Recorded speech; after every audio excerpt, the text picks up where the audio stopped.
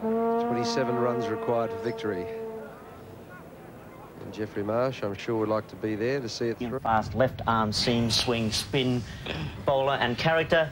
And Wayne Holdsworth, how much do you hate the opposition? How important is hate to what you do? Controlled hate. Has to be controlled hate. You can't afford to and not be in control. Well, what about you, Wayne? You do that. Yeah, but I try and do it when the batsman's not looking. But as Michael says, you've got to have a bit of a controlled hate. But as long as the batsman knows that we hate him, then hopefully he's going to be a bit scared of us, which is the idea. Let me just run some photos past you of some well-known batsmen to get just a primal reaction, a hate scale from you as to how you react.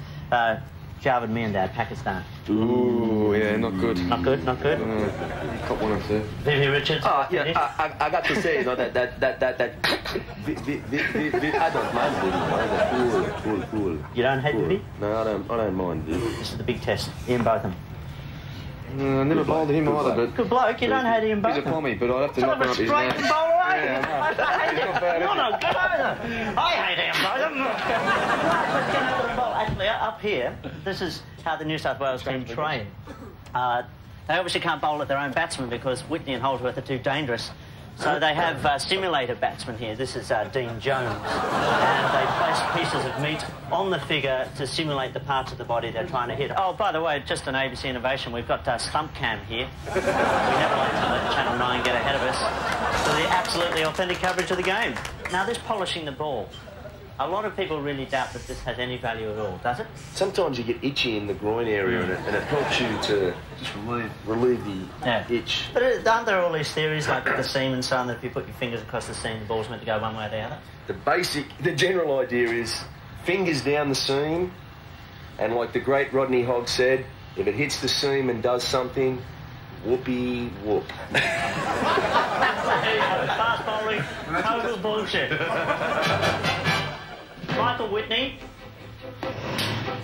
Wayne Holdsworth. What's that? No, not in front, sorry.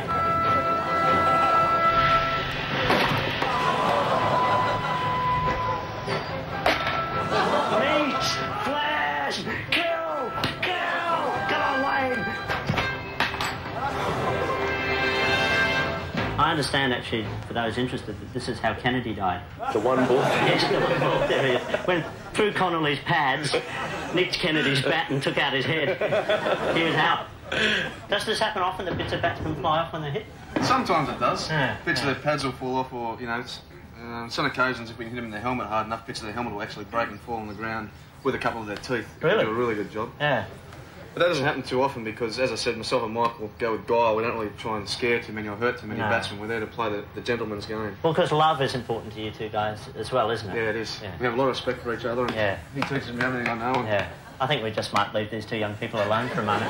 All right, you can bowl at me now. What I'd like you to do is see if you can knock my head off. Okay, that's fine.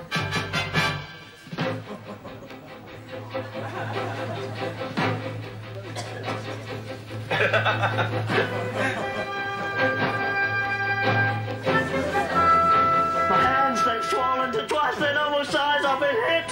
No, have a look at the batsman and see what he looks like. You're pretty much like a dweeb, so I reckon I can psych you out. Okay. Can I ask you what a dweeb is? A dork, Michael. A dweeb, a dork. He looks like a dork. Yeah. Normally I like to intimidate the batsman early, so Yeah. that means a couple around your ears, maybe one in the ribs, a couple in the gloves. That's to unsettle you. Yeah, I'm unsettled. Take that as read. Then hopefully from there, if I've got you unsettled or if I haven't already killed you or gotten you out off the gloves, caught in close or something like that, then we start to think about it a little bit and actually try and bowl you out. Michael, talk me through it. Okay. I need help here. Hey, how far back's he going? Oi!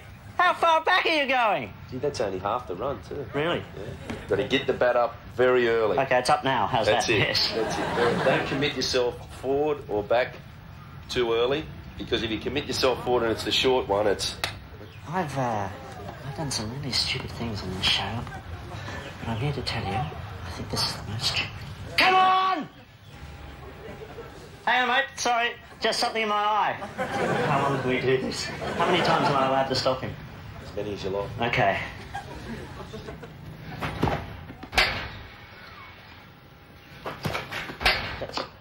It's trash. Hey, how about getting it on the stumps? What's going on? Want to embarrass us here? Have a go. What's going on? I think that one's out. I was pretty close.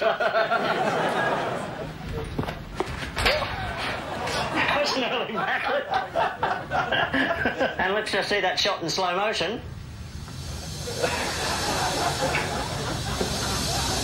Okay, Mike, I think, could I suggest you just get behind the net? I'm feeling like a lusty blow. Feeling in good form? Mm-hmm. Okay. I think I've seen the ball quite well now. Isn't it that red round thing that comes towards me very quickly? Got it.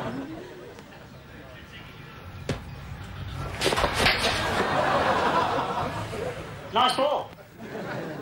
Missed me by 9.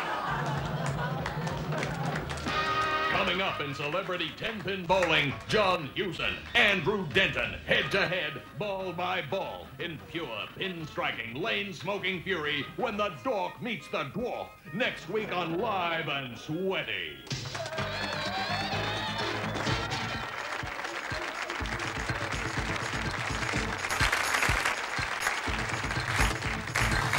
Do join us next week, John and myself. Thank you especially to Mike Whitney and Wayne Holdsworth. What good fun, lads. Speaking of good fun, he's back. Ed Cooper, his album, Honey Steals Gold. It's actually the first totally independent album to make the ARIA Top 30 charts, and well-deserved too. Here he is, Ed Cooper.